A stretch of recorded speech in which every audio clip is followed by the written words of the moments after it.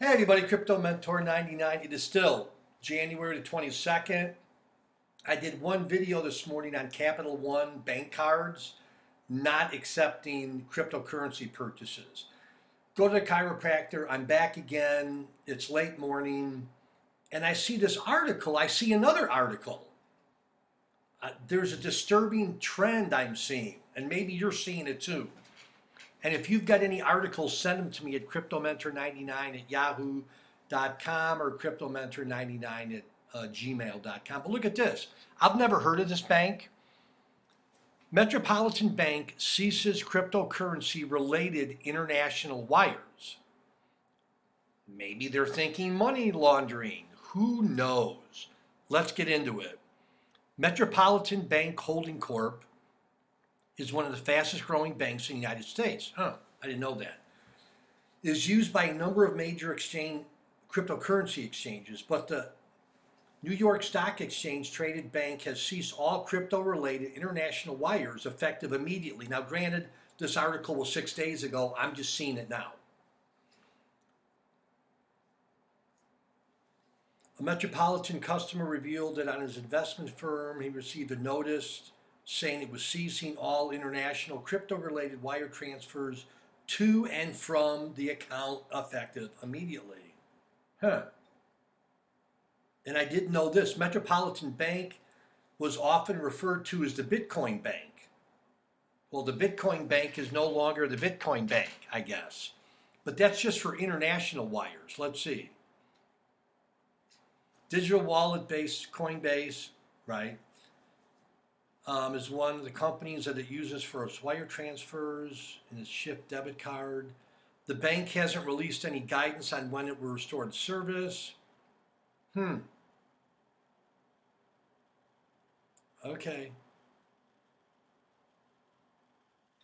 Let me just read this, okay? Because normally I don't read the whole article, but the decision also puts the bank and the investment firms in a precarious position.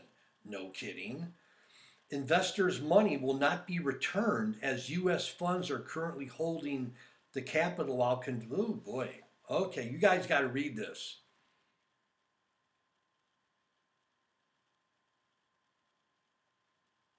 I don't want to. Why are they doing this? Well, I know why they're doing this. They don't like cryptos, okay? And I'm not anti-government. I'm not an anti-government guy.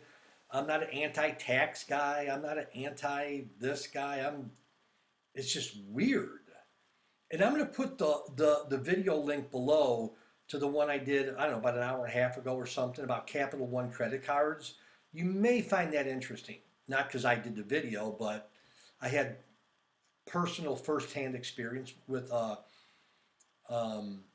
couple of weeks ago in December, a purchase being approved and then a $25 test was not approved on Coinbase with my Capital One card. That to say, I am fired up today. It's going to be a good week.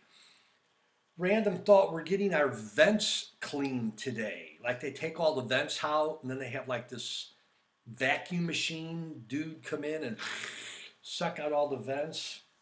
Our house is like, I don't know, 45, 50 years old.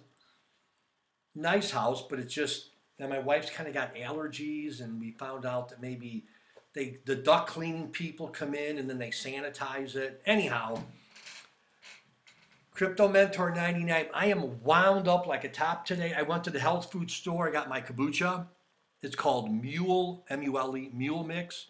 3 parts ginger, 3-part, it's ginger and something else. No caffeine, but I'm wound up like a top. Anyhow, Crypto Mentor 99. It was a good morning. It's going to be a great afternoon. Let me know what you think. Let me know how you feel. Give me a thumbs up. Subscribe. Pass this along to a friend, enemy, or neighbor. And as always, thanks for tuning in. I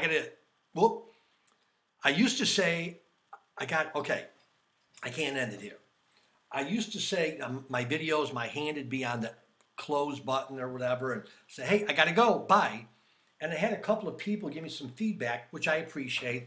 And they're like, when you say you got to go, it sounds like you don't have time for us anymore. I'm like, well, that wasn't my intent. It's just like, hey, I got to go. I'm signing off. Goodbye. And then one guy said, why don't you just end it with thanks for watching? So that's what I'm going to say. Thanks for watching.